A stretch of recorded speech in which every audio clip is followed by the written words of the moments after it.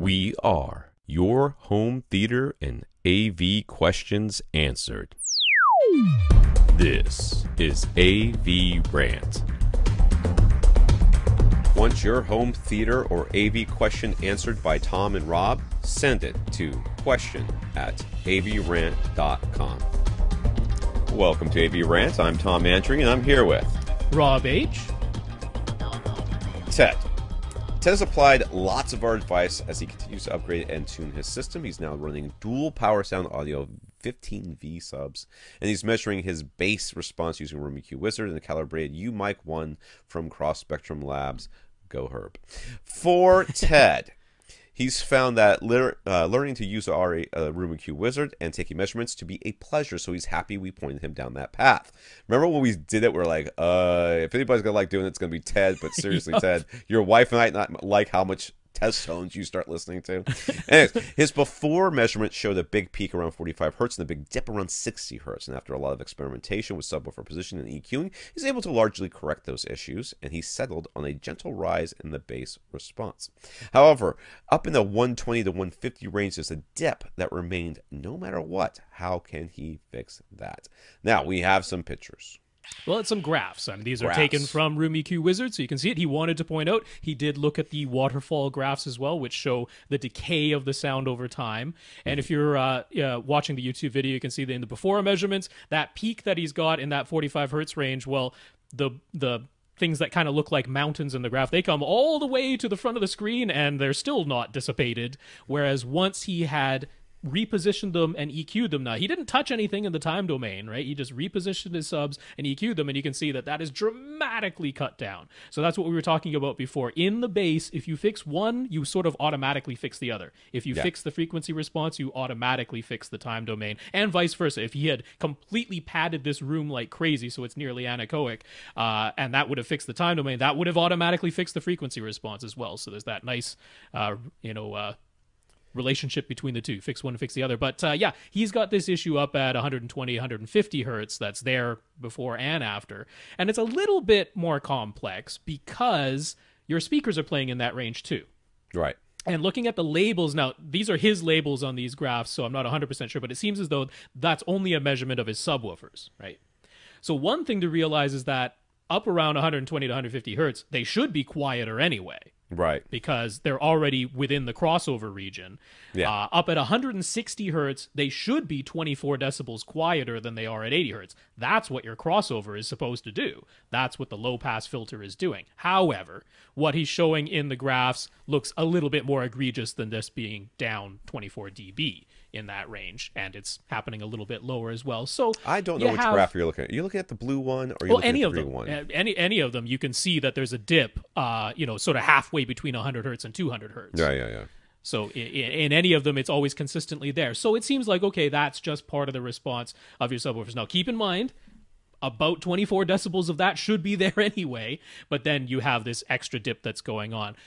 Now, the thing is, your speakers are also very much playing in that frequency range. Yeah, and you're not. Yeah. When you're looking at a graph like this and you're only playing your subs, you should be looking up to wherever your crossover is going to be. In your case, it's probably 80 hertz. And a little bit higher as well. Yeah, a little bit. But anything above that, I'm not looking at this graph anywhere above 100 hertz, really. Maybe 120 at the max. But I'm not looking at anything higher than that, because that's not the response. Your speakers are starting to play at that point. And if you don't have the speakers on, then you have no idea what was really happening in your room. Not at those frequencies. So if you want this to be a graph that you can really read and understand, like all this stuff below, yes, absolutely, 80 hertz and 60 hertz and below, that's what you want to see, and it looks really good. You know? Oh yeah, hugely improved. Hertz, hugely improved over you the still have a suck out response there around 60 hertz, which is actually pretty common.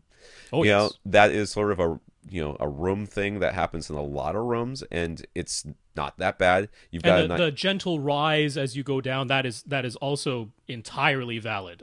That's exactly what Anthem would recommend. It's what most acousticians would recommend, because that's what we're expecting to hear is a rise in the bass. So this looks really good to me. So what you need to do is rerun this with your speakers playing too, so that you can see what above 100, 120 hertz actually looks like. One speaker at a time. Yeah. And since this is Ted and he won't mind, because he's going to be like me, right? He doesn't mind doing this one speaker at a time. It's going to be time consuming, but we know Ted's okay with that. The absolute ideal, is that no matter which speaker you play, it is this nice, even response that blends right into that subwoofer response. And so from, since you have this rise in the bass, that's intentional, that's one thing, but it's more or less a flat line from, let's say, 60 hertz on up. When one speaker is combined with the subwoofers, any one speaker is combined. That means no matter what you play out of whatever channel you play it from, you're going to have very accurate response. You know what this means, right? He's going to buy more speakers. Because his surrounds aren't going to hold up to. I know. Something's going to have a dip or a hump or something that he can't get rid of. It's inevitable. It's inevitable, and he only upgraded his front 3 speakers, right? He's still using older speakers that's from the right. backs. Yep. So those rears, he's not gonna.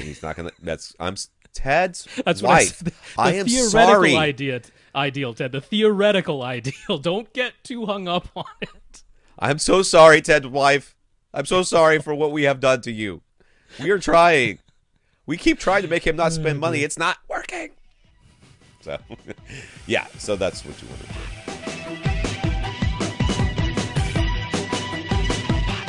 Want your question answered? Send it to question@avrant.com.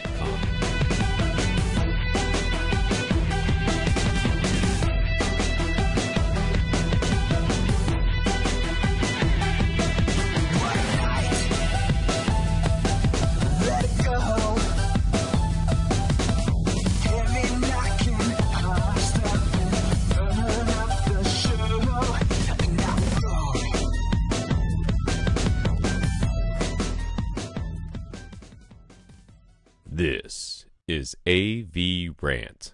Now go out and listen to something.